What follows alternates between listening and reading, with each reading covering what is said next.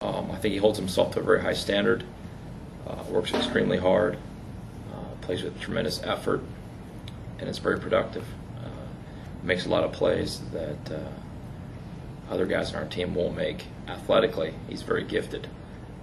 So from that standpoint alone, he stands out amongst the 11 guys on defense. I think one of the things is not everybody wants to run right at Jason, which gives other guys around him a chance to make the play. So, that's how the team benefits from Jason.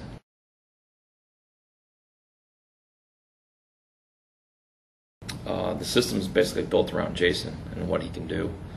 We line him up in a variety of different areas, in very different ways, and require him to do some things from different positions. He'll line up inside the box, out in open space, on number 2, extended receivers, and he has the ability to run. So we utilize his strengths with our defensive package.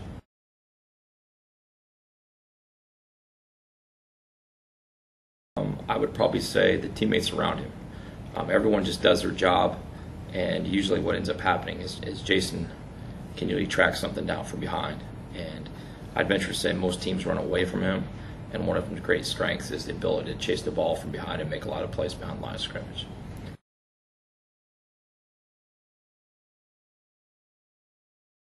The other aspect of his game is, even though it doesn't lead in total tackles, he'll lead in tackles for loss, passes broken up, sacks, forced fumbles. I would say he's not your typical linebacker in the sense that he's going to make every tackle. He can make a majority of the big plays also.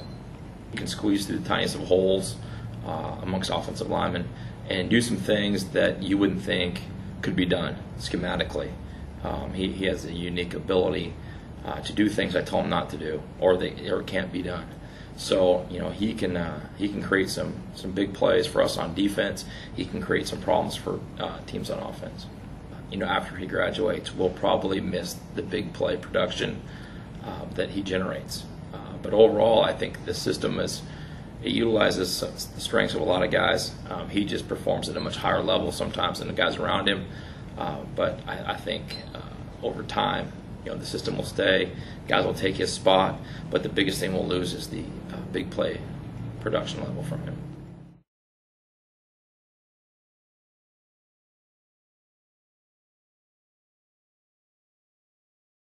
As far as playing here at Western, it's been a pretty good experience so far.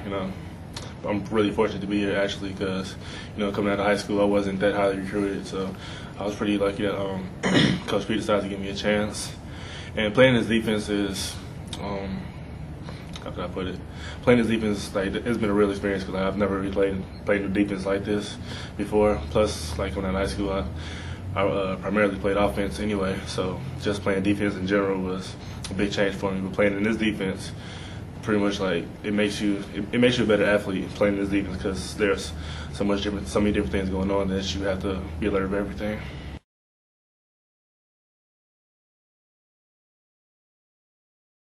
I feel like I fit perfectly just for this kind of defense. Our entire defense is based on speed, and that's one of the things that I rely on most when it comes to playing football. Coach Casey's whole concept is having the best 11 players on the field. So, by us having our best players on defense out there at the same time, we all just play off each other and benefit from what everybody else does.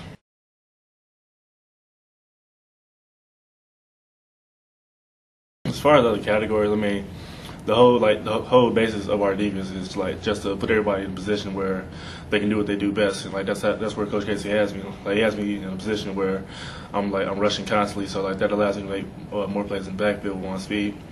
Then as far as the tackles go, there's a ton of great players on our defense. So when it comes to tackles, everybody's able to make plays. So I really wouldn't it's been that way since Coach Casey's been here. There's never been one guy that just shut out in front of everybody in tackles. So it's usually always a pretty close race when it comes to tackles because everybody's always in position to do something.